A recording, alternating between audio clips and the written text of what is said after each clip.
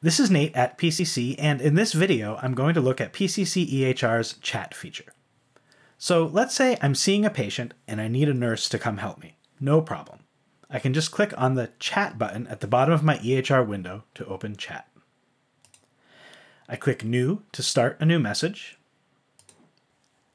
and then use the drop-down arrow to see a list of users, or click in the box and search. In this case, I want to send a message to Joan Abbott. The order in which users appear in the drop-down box is controlled by the settings in the user selection list. And if your practice uses Care Center functionality, you'll always see other users who are part of your Care Center at the top of the list. Okay, so now that I've selected Joan, I can send her a message.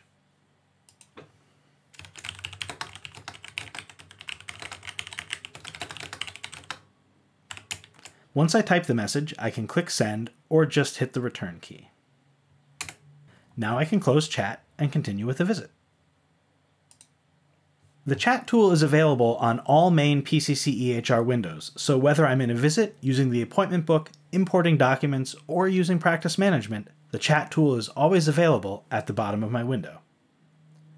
Wait, what's this? This little red dot. It looks like I've got a new message. The little red badge on the chat button tells me I have one message waiting. Let's see what it is. Okay, I can see I've got a new message from Joan. New messages appear at the top of the chat inbox, and messages that haven't been read yet show up in bold, like this one from Joan.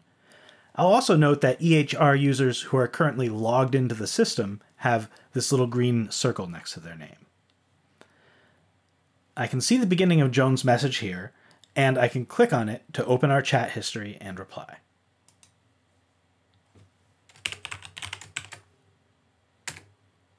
And that's it. Chat makes it simple to communicate quickly and directly with other staff and clinicians at your practice without having to install and log into another program.